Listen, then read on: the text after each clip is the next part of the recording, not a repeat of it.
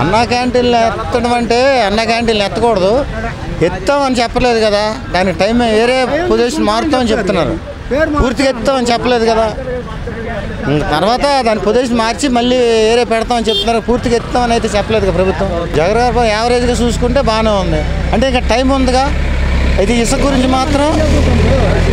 గురించి మాత్రం చాలామంది రోడ్డు మీద పడుతున్నారు. ఈ తొందరగా ఆయన చర్య తీసుకుంటే చాలామంది లేబరు రోడ్డు మీద పడుతూ ఉన్నారు కాబట్టి ఈ ఇసుక తొందరగా రిలీజ్ చేయాలని మేము కోరుకుంటున్నాం. ప్రత్యేకవాదం అంటే ప్రత్యేకవాదం అంత తొందరగా వచ్చేది కదా, చచ్చేది కాదు, కానీ ఇప్పుడు రాష్ట్రం డెవలప్ చేసుకోవడం మంచిది ముందు ముఖ్యం. అమరావతి పోలవరం అంటే ఆ పోలవరం కూడా ఇంకా దాన్ని మళ్ళీ తొందరలో మళ్ళీ రివిజన్ చేస్తాం అంటున్నారు కదా, అది పోలవరం తొందరగా పూర్తి చేయడం రాష్ట్రానికి మంచిది. తండ్రి గారు లాగానే తండ్రిగా మనం పూర్తిగా చూడాలి కదా, ఇప్పుడు పూర్తిగా చూడాలి కదా. బడ్జెట్ లోటు అంటున్నారు, అది ఏంటనేది మనం పూర్తిగా ఒక సంవత్సరంన్నర పోతే ఈయన పరిపాలన ఎలా కూడా పూర్తిగా మనం విశ్లేషించడానికి అవకాశం ఉంటుంది. వైన్ షాపులు దశల వారీగా అన్నారు, అది చేస్తే లేబర్ కొంతమంది బాగుపడటం మాట వాస్తవమే, కానీ ఎక్కడికక్కడ అన్నీ అరికట్టాలి. ఇప్పుడు మందు పూర్తిగా మందు ఎత్తేస్తే మంచిదే, కానీ దాన్ని మళ్ళీ ఈ వంటసారాలు ఇవన్నీ మళ్ళీ ఎక్కడికక్కడ మళ్ళీ బ్లాగులు అమ్మడం ఇవన్నీ అరికట్టి పూర్తిగా మధ్య చేస్తే మంచిదే.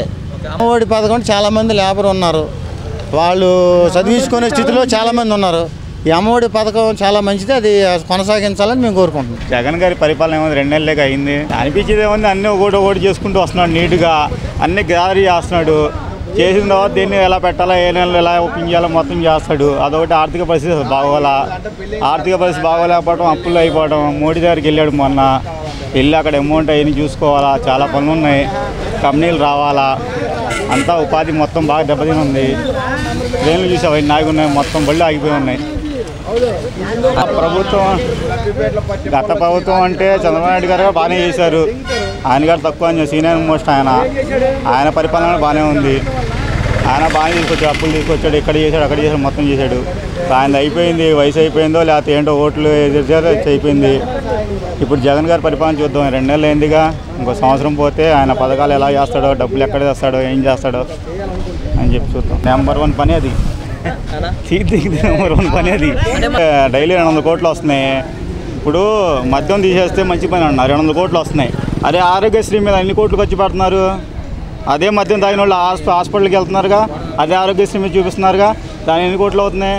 ఈ 2 చూసుకుంటే దాని మీద ఆదాయం మనకేం రావట్లేదు, మద్యం మీద ఇటు వస్తున్నాయి అటు పోతున్నాయి అంతే. అది దానివల్ల ఏంటంటే మద్యం తీసేస్తే చాలా మంచిది. యాక్సిడెంట్లను, మూడు పిల్లలు కొట్టుకోవాలను, అత్తమావులు కొట్టుకోవాలి, ఏదో ఒకటి గొడవలు మద్యం వల్ల. మనిషి ముందు తాగాడనుకో మారుతాడు, రాక్షసు కన్నా ఎక్కువ తయారవుతాడు. అలాంటి మద్యాన్ని ఏంటంటే అసలు తీసేస్తే అందరూ ప్రశాంతంగా ఉంటారు.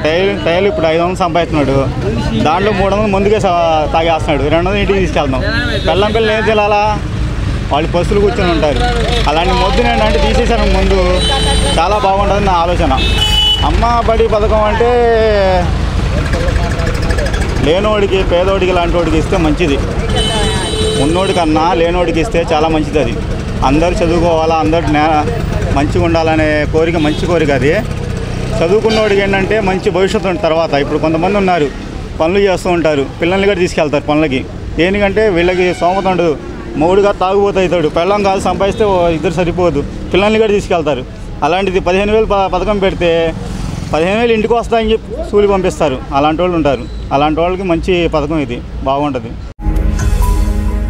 ఈ వీడియో గనుక మీకు నచ్చినట్లయితే లైక్ చేయండి, షేర్ చేయండి. మరిన్ని వీడియోస్ కోసం మా ఛానల్ను సబ్స్క్రైబ్ చేయండి.